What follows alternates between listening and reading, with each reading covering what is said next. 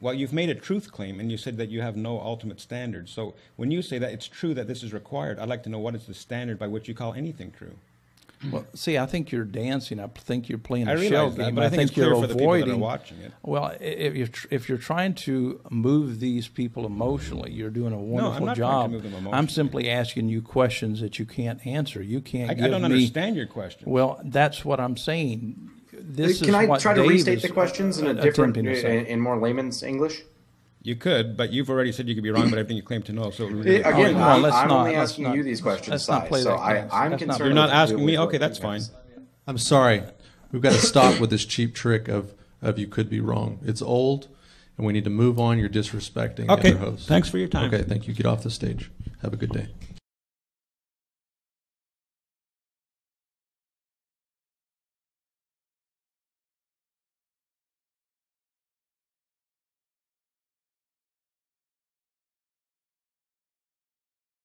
Well, will you accept my apology? For what? For Sir, will you accept my desire that you repent and put your trust in Jesus Christ as your Lord and Savior? Would you accept that? And I'm glad to shake your hand. you know, It could be mutual. I'll accept your apology if you accept my admonition that you please repent and put your trust in Jesus Christ as your Lord and Savior, and you go to Him as your standard. All right. My stomach. yeah. Can I shake your hand? Thanks for having us. I would be glad to shake your hand, but under certain conditions, okay? Now, one thing I did... Yes, absolutely. Why conditional shake? Because, sir, I don't believe that you're a Christian from the things that you've said today. So you're not going to say you're not going to shake my hand? I will, Not I will, but I want to get my piece out first. I'm saying that if you deny God as your authority, you're not a Christian. I urge you to repent, and I thank you for having me. Oh, yes, I'm Amanda. deny God as my authority. That's Did right. I say I deny God as my authority? When you said that you were. I didn't say that I was my Well, you said you authority. didn't have one. And when you say you don't have one, it's denying God as your authority. I know, really. Is that true, sir? That makes no The sense. proof that God exists is that without Him you can't know anything. You're making You an can't prove argument anything. without being literate in the Okay, but the thing scriptures. is, you're That doesn't making make truth claims. sense. You're making truth claims, and you haven't told us what your standard of truth is yet. What you're trying to do is you're trying to set up something that is really spurious. Is that true, sir? Like I said, it's just... You're making truth claims, sir. I urge you to repent and go to the truth. Repent of your denial of the God you know exists. Repent of elevating. Repent of No, you don't. I don't love Jesus. He's not your standard of truth. You're your own standard of truth. No, you don't. You deny the Lord that I adore. Where do you get your energy? Where do I get my energy? When people insult my Lord, that's where I get my hug. I'm not going to hug your neck, sir. You need to repent. I need to repent because I love Jesus with all of my You don't heart. love Jesus, sir. Jesus, You're your ultimate authority. You love an idol that you've created. I've created Jesus.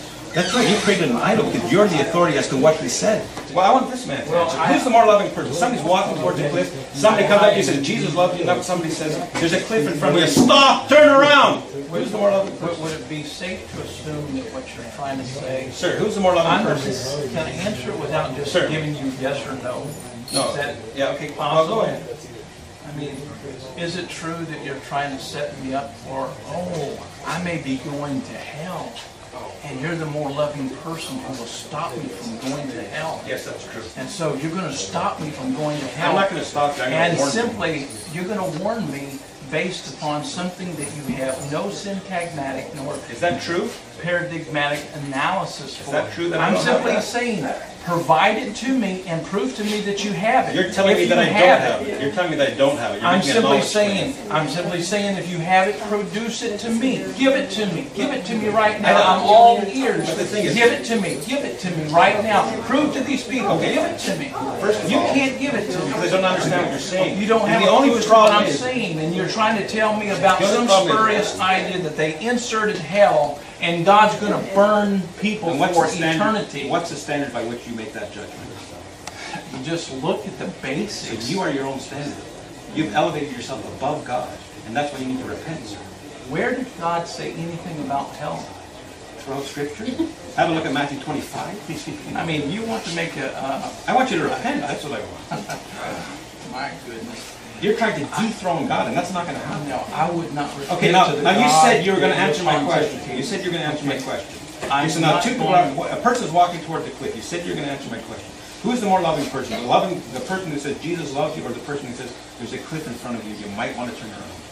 And they start screaming if they don't turn around. Who is the more loving person? If the cliff existed, Right. the person who said, hey, stop, would be loving you. Thank you. But you're trying to say that hell exists and you have no proof. Can you be wrong about that? No. So you're absolutely certain And the about sea that? gave up the dead which were Look in it, at and death and hell. the physical evidence. Death and hell were Where thrown is into the the lake of physical fire. evidence for hell? Where is the linguistic evidence of hell? You can't Let me ask you show a me question. anywhere where we have syntagmatic and paradigmatic Let me analysis ask you that a would question. suggest a hell, and yet you spin this lie, Where do you this hear pretension. Where do you hear evidence in the secular world? In court?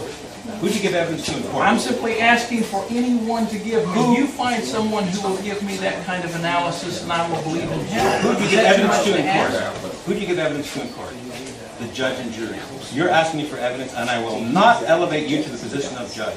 What you're God doing is is the judge. avoiding the question because you can't say that there's a real cliff. There's no one who would legitimately say that there is an analysis. Do you that can deny be hell? done. I deny hell. I That's think that stupid. your expertise in hell is about 30 years premature.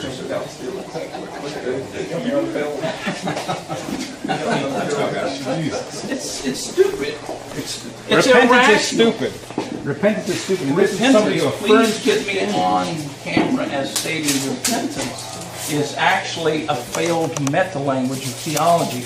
Anyone who spins the idea of repentance is illiterate, very illiterate. Is that clear enough? It's very clear, sir. Very clear. Repent.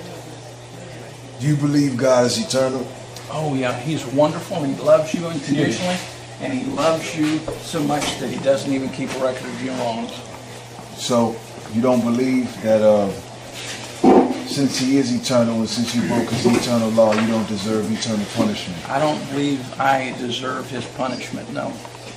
You will experience that eternal punishment for breaking his eternal law because he's So, an eternal let me ask holy you a God. question. Let me That's ask you the a truth. question. Do you think that good parents put their created No one's children in a good. torture chamber? No one's good. That's Romans 3.